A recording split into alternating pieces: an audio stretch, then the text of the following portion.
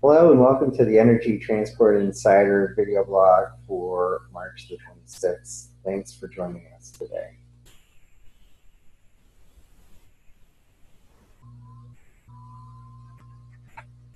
Today we take a look at Blackline, Midstream pushing forward on upgrades to its Newington LPG terminal.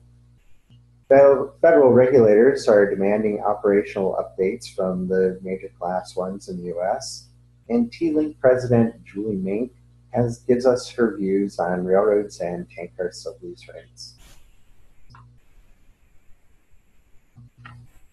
First up, Blackline Midstream expects to begin construction at its Newington, New Hampshire LPG terminal next month. When the company bought the facility in November 2017, it received valid permits secured by the previous owner to expand the storage, refrigeration, and rail rack. Work is slated to begin next month. Check out this week's Energy Transport Insider News for all the details. They're all in the hot seat. That is all the Class 1 railroads operating in the U.S.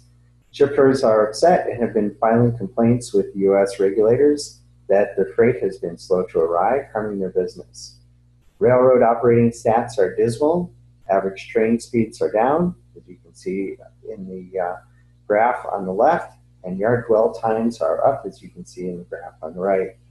Earlier this month, the Surface Transportation Board sent letters to top executives at the 7 Class 1 railroads operating in the U.S., asking for an update on their 2018 operational plans and how they will address shipper gripes. We take a deep look at this topic in this week's newsletter. Julie Mink is an up-and-comer in the rail industry. Last year, Progressive Railroading named her a rising star.